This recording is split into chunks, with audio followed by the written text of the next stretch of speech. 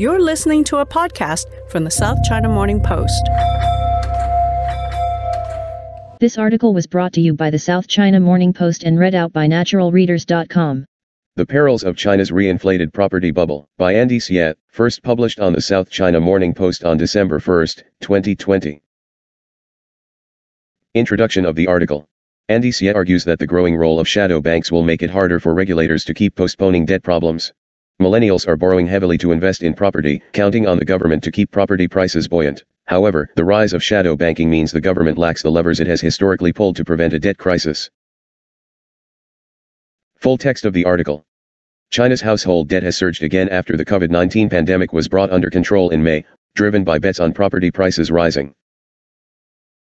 By the end of 2020, household debt could reach 150% of disposable income. Moreover, the debt seems to be concentrated among millennials.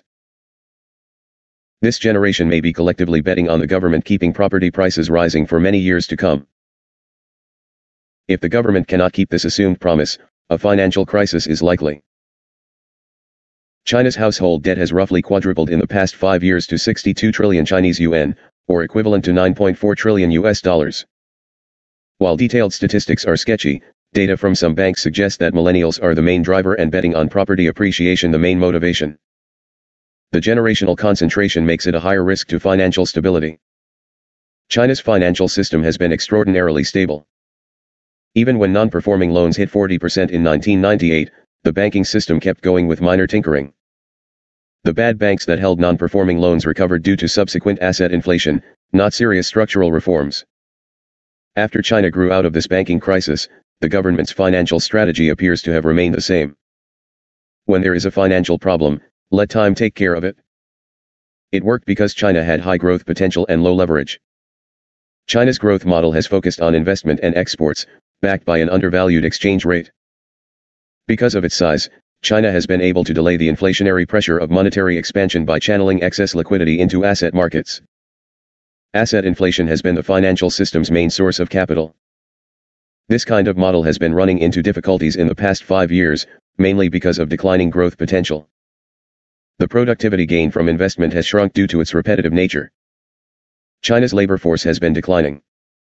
When growth is low, rapid monetary expansion to prop up asset markets leads to rising debt, which makes the financial system increasingly fragile.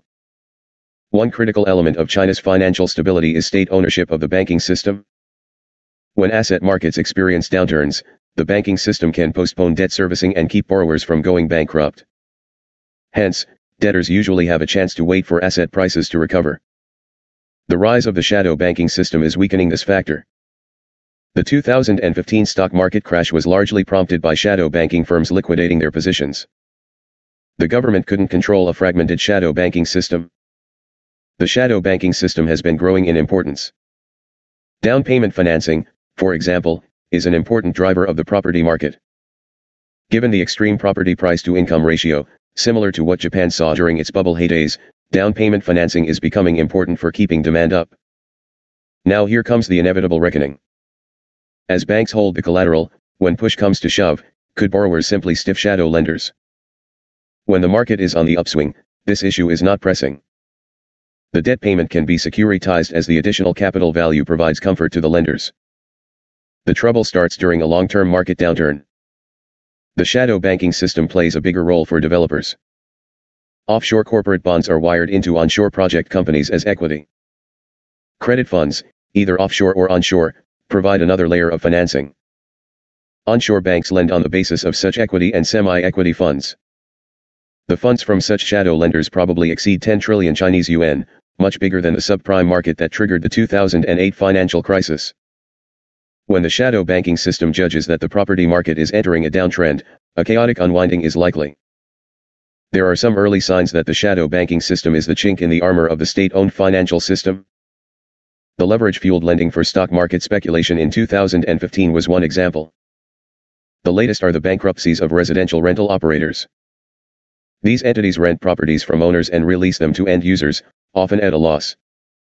They keep cash flow positive by borrowing from shadow banks against the rental income. This is essentially a Ponzi scheme. They are now going bust in droves. The impact on the shadow banking system is yet to fully land. The third party in the scheme are usually millennials. They are big believers in clever schemes that defy conventional logic. Because they have grown up during a prolonged period of asset inflation, they believe in debt finance speculation. Even though the stock market crash in 2015 taught them a lesson, apparently the lesson wasn't painful enough. All sorts of Ponzi schemes have mushroomed since. Betting on property is the biggest among them.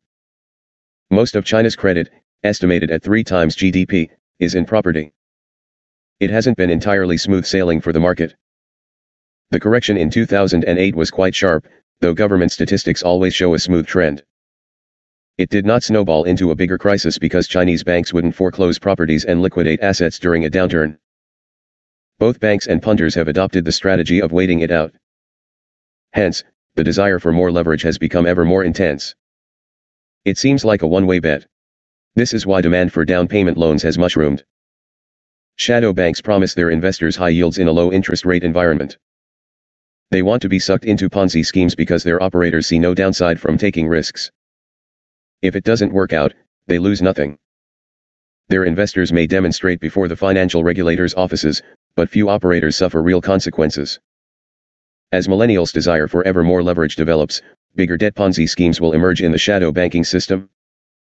The government is now trying to control some fintech platforms, really just shadow banks. The effort may be too narrow in scope and not long-lasting.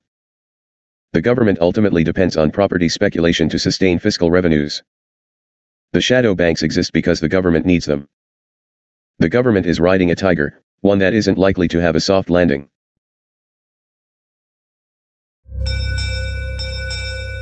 You're listening to a podcast from the South China Morning Post. This article was brought to you by the South China Morning Post and read out by naturalreaders.com.